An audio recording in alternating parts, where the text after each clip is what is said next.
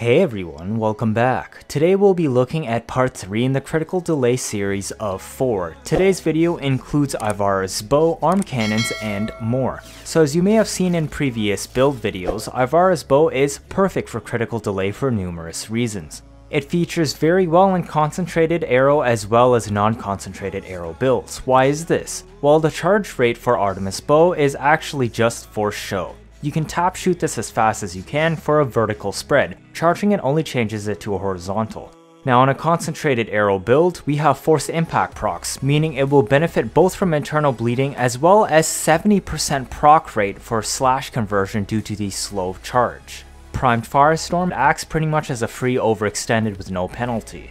Now this is just a very rough estimate of a concentrated arrow build that I'm using for the testing. The main purpose here is we got a decent amount of strength and a decent amount of range. I have a little bit of efficiency here as well so the arrows don't take up too much energy. Vigorous Swap is also handy here as you can easily tap the bow between the pistol and itself to proc. Arcane Rage is also super handy because you'll be proccing headshots anyways to get the explosion. Prime Firestorm will be scaling off the base range of the explosion, totaling up to about something like 17 meters. Now I'm gonna shoot these heavy gunners in the head. If I shoot the two in the middle, the resulting slash procs and the AoE are enough to kill all of them at once.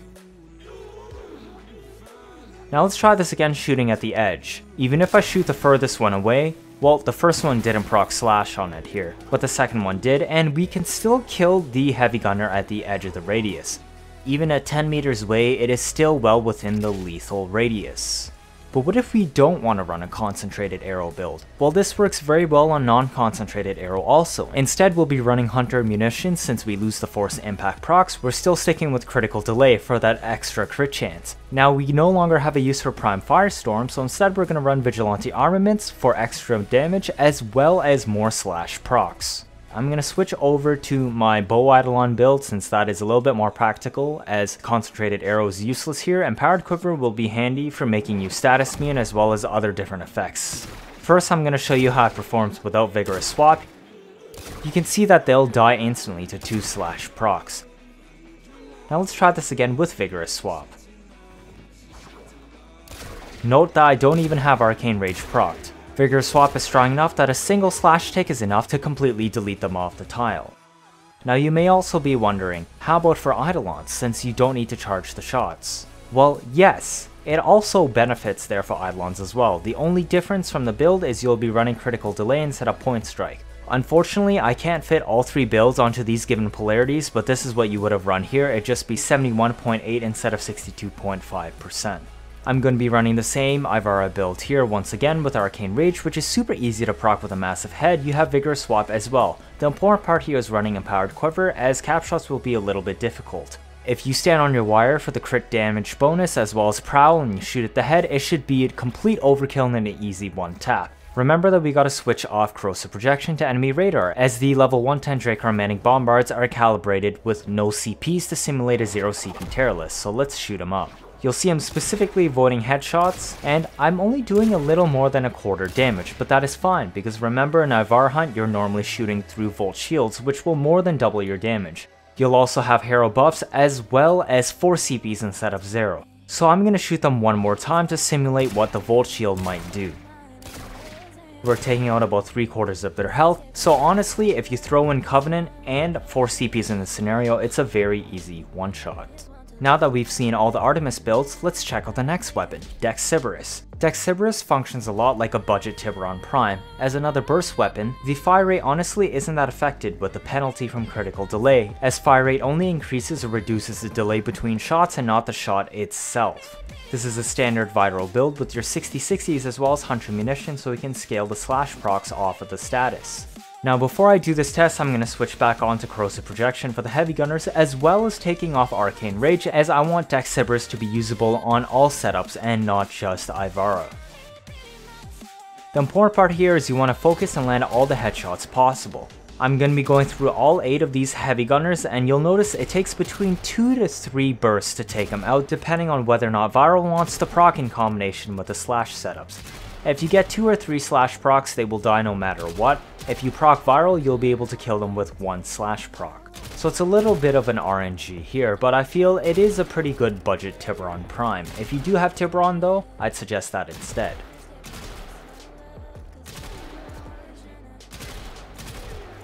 Now let's take a look at our next weapon.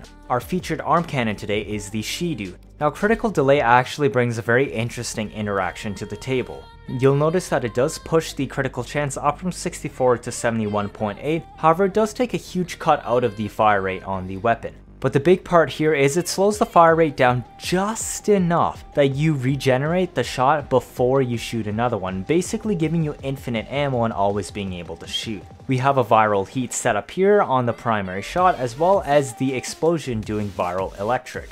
This gives you a little bit of CC while also being able to pile on the heat procs to do a little bit of DOT while also fueling the slash off Hunter's munitions. You'll see I'm able to kill them pretty much very easily with 3 to 4 shots every single time, however you still need to make sure to aim at the head. The little bit of AoE here is good for CCing them with electric procs, however it won't really do good on killing them.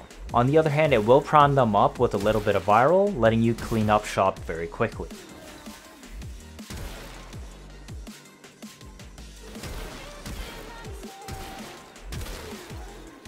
You can actually go all the way down to a rank 3 critical delay here and still maintain that infinite ammo, however you do take a pretty big penalty to the crit chance, so I'd suggest sticking to rank 4 if you still want similar performance to point strike. Now the biggest difference here is if you can bring a Riven into the picture and replace Vital Sense. I'm running a critical damage multi-shot Riven, which is actually super strong because what this lets you do is increase your damage through more multi-shot and slash procs as well as viral. So it's actually more than just having, an extra 1.5 times the amount of multi-shot, and now you can actually kill them in 2 to 3 shots, easily priming everything else around them. Now for our last weapon we'll be looking at today, it is Tenora. Tenora is a very interesting case where critical delay significantly benefits the vanilla variant even though the prime exists. I'm going to slot it in here and set up point strike. The alt fire actually nearly reaches 100%. We're running a viral hunter munitions build with a focus on piling up the viral with the primary fire. You can actually kill them off this way with the amount of slash procs and viral you set up very quickly. The alt fire is also very lethal, but only if you get the hunter munitions to proc, otherwise it's dead in the water. You can also use the primary fire to build up viral stacks for the alt fire, where if you do get the slash procs, it just completely annihilates them. However, you need to know on the other hand, the prime exists, and we can take this same build here, where it has a little bit extra fire rate, bringing back a little bit of the potency again because I felt the vanilla was a little bit too slow for my liking. The alt fire also already reaches 100% with just point strike since it had a critical chance buff with its priming. So actually you get a chance at orange procs with the alt fire.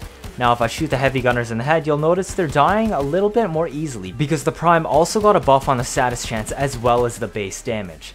If we do use the alt fire, you can see you can actually kill them outright when Hunter's Munitions procs, and if you prime them with the primary fire, it just does insane amounts of damage. But there is one other caveat to bring to the table. Tenora Prime has complete trash disposition, whereas Vanilla has a very good one sitting at around 1.1. What this means is if you roll a crit chance multi-shot Riven, you can just completely drop critical delay, reaping the benefits of high critical chance even higher than critical delay, without any of the penalties, and then also bringing over 110% multi-shot to the table, letting you hit 3.0 on the alt fire. Now it just does insane amounts of damage by preserving the original fire rate of the Riven while having even more crit chance and more multi-shot. If you choose to use the alt fire, it performs just like before, however being a little bit more snappy. The extra multi-shot lets you pile on even more viral and an even higher chance of the slash procs by having guaranteed 3 bullets on every hit. If you don't like the mixed viral heat setup that I was running, you can actually run bladed rounds instead so that the heads don't move. This way you won't be able to stack the massive DOTs of heat on top of the slash if they survive the initial onslaught, say on Steel Path, but now you'll be able to take full advantage of the extra damage from bladed rounds without having them wave around their heads due to the CC from the heat procs. The heat build does have a higher damage ceiling, but only if you manage to nail everything, so the bladed rounds may suit your playstyle better. Well, that's it for part 3 of the Critical Delay series. I hope you liked what you saw today. If this is your first time watching, feel free to hit that like button, or better yet subscribe. Let me know your thoughts down in the comments. 74% of you are not subscribed. I'll be making sure to be the first to get information out on Tempest Starry when it drops, so you may want to reconsider that. That'll be it for this video. Thank you all for watching and see you all next time.